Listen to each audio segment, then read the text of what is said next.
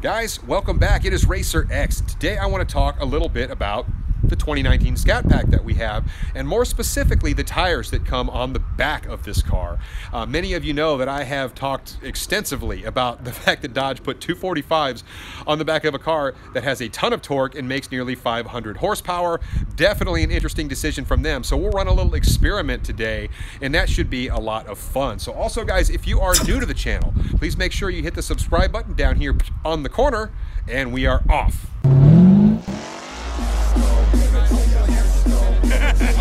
We got the 1,000 horsepower helmet.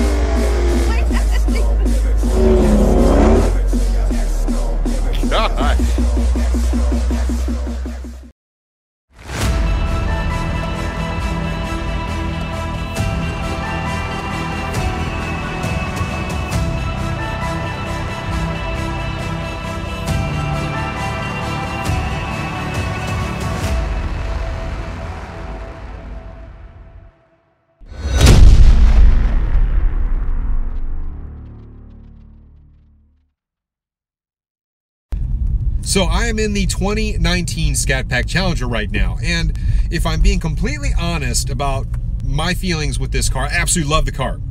Car is fantastic, makes a ton of torque. It is a ton of fun to drive on the street. Many of you guys have seen a lot of my videos where I've talked about just how fun this car is to drive. But Dodge, I feel like, did us a big disservice by sticking 245 width tires on the back of this car, almost to the point where I feel like the car is dangerous. This car can really get away from you. So I thought I would make a little video about the speed at which I can still spin the stock tires in this car. And I'll show you a little bit about how I'm going to set the car up. You can replicate this, but I do want to make mention that if you are not experienced with driving a powerful car, you own a Scatpack, this could be a little bit dangerous, because obviously when you're spinning, if you're not used to it, you know, you could obviously, if you don't have enough room, you could go into a ditch. Any number of things could happen. So please exercise caution if you're trying to replicate this, or simply take the information that I'm going to give you and just kind of go with it. But at the end of the day, please be safe out there. And if you are not an experienced driver, please do not try and duplicate this. So the way I feel about this car is actually kind of the same way I feel about the Hellcat. Truth is Dodge really never should have stuck a 275 on a Hellcat. The dang thing makes over 700 horsepower and makes an absolute gob of torque. And for those of you that do own Hellcats out there, you know exactly what I'm talking about. You can pretty much blow the tires off at any point. And yes, I realize these are muscle car guys. You know, it's just, at the end of the day, you know, you got to put more meat underneath the butt end of these things just to make them safe. I mean, it's just a ton of power. Can't tell you how many guys have crashed their cars or put them in a ditch or whatever that just simply don't know what they're doing, don't know what to feel for, and know the limits of the car. And boy, I wish Dodge would put some 315s or 335s underneath the butt end of these Hellcats, and just to really make things safe and also make the cars perform a little bit better. It makes a big difference. Well, there are my drive mode settings, guys. Transmission and track. You got your paddle shifters on, which will make a little bit of a difference. Sorry, I'm trying to keep the sun out of your face there, but the traction is going to be in sport. We're going to turn traction completely off here momentarily. And of course, steering makes no difference, because we're going to have this car moving in a straight line, hopefully, and see how this little experiment goes. So a couple quick items of note if you're planning on trying to replicate this little experiment. Sometimes it just kind of depends on the surface you're on. It depends on if it's wet outside.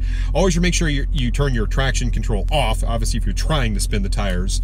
And then also, if you're going to be really revving the car out to you know, 4,000, 5,000 RPMs like what I'm doing, you need to make sure that you keep the car over in automatic. Use your paddle shifters, but don't stick it over there in manual, because you're just going to slam off the rev limiter. You'll have almost no time to shift. Let the car shift for you. So a couple quick things, little tips. Now, I am actually going to try to spin the tires. So for this experiment, guys, yes, I'm trying to spin the tires, and I'm going to do whatever I can to spin the tires. I'm going to move up in 5 mile-an-hour increments. I'll show you my drive mode setup.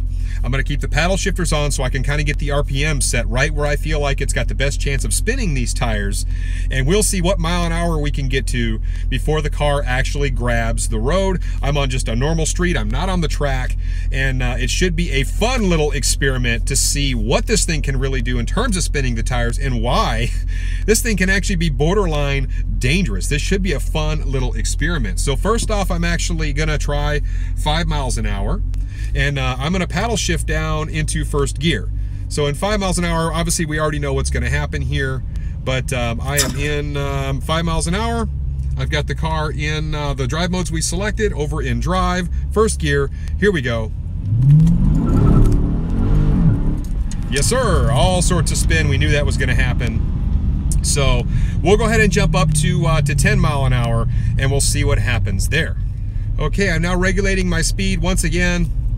I am in first gear. I'm going 10 miles an hour. Let's see what happens.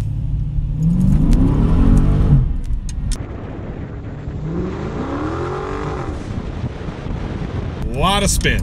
As I sort of figured, 10 mile an hour, absolutely no match for this car. Blew the tires off quite handily. So now we're going to downshift back into 1.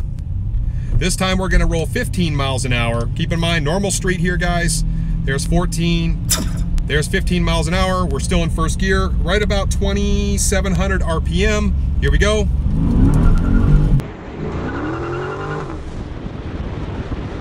Wow, easy spin. This thing, oh, it just makes such easy work of this. All right, so now let's jump up to 20 mile an hour. Things might start to get a little more interesting moving forward. Next up is going to be 20 mile an hour.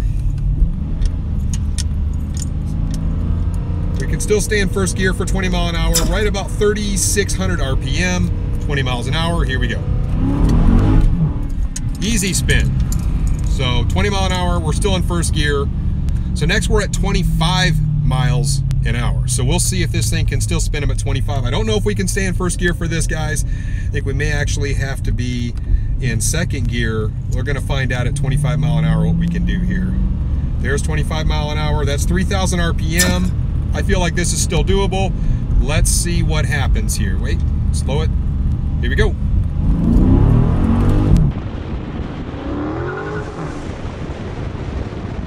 Yep, she spun them really easy. So 25 mile an hour in second gear, no problem whatsoever. Let's try and step it up to 30 miles an hour. Obviously, that's going to be a second gear pull. Let's see what happens with this. So, once again, we're going to switch it down. There it is, downshift.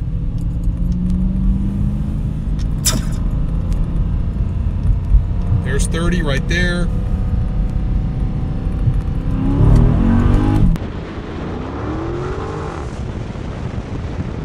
Yep, spun that too.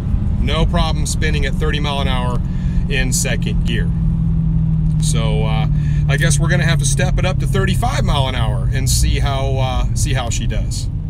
All right, so next up is 35 miles an hour.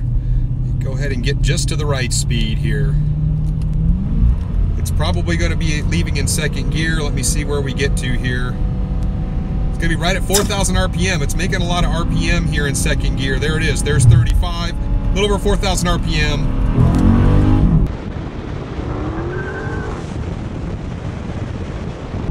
Yep. She still spins them pretty easy at 40 miles an hour in second gear. The next one I think I'm probably gonna have to shift up into third. So anyway, let's see how we do at 40 miles an hour in third gear if we can still spin the tires in this car. So let's go ahead and do that now.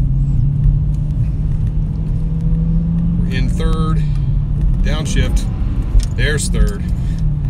Here comes 40 mile an hour right there. And here we go.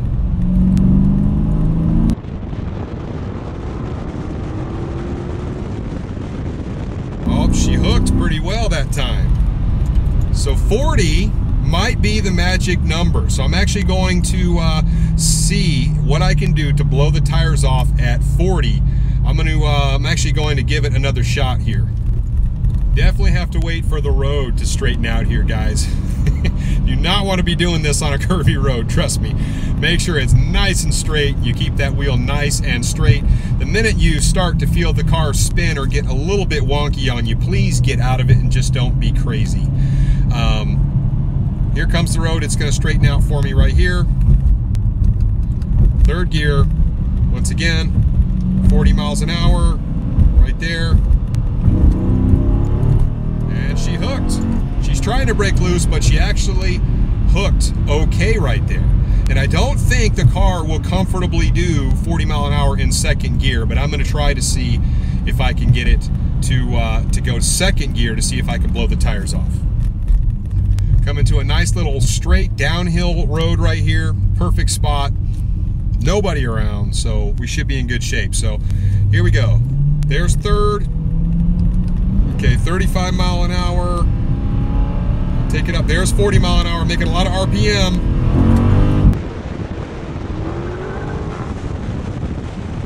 I did break them loose in second. So it takes second gear to break them loose, but it will break loose at 40 miles an hour. So I've actually been able to spin the tires on the Scatpack at 40 miles an hour. Keep in mind, once again, I am trying to do this, but it just proves to you, boy, this thing makes a lot of torque.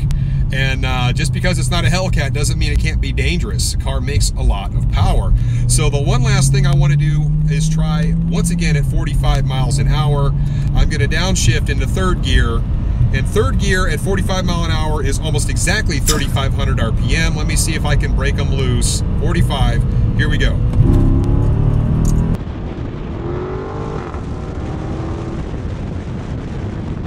Oh, it was close, but I think it hooked. Boy, this car moves out. It felt like it was trying to break the tires loose at 45, but it actually did a pretty good job of sticking the power that time. So I think we may have found the limit at which this car can spin its tires. I may try this one more time just to see if I can spin them at 45. The car really hits hard at 45. That is a really solid RPM. It's, once again, 3,500 RPM is right where it sits. It's way too much RPM for second gear. It just doesn't quite break them loose, but it feels like it's trying. Maybe on a bad surface it would, but I think 45 mile an hour is the magic number at which the Scatpack no longer breaks its tires loose. So let's go ahead and give it one more try. Okay, third gear, 45 miles an hour.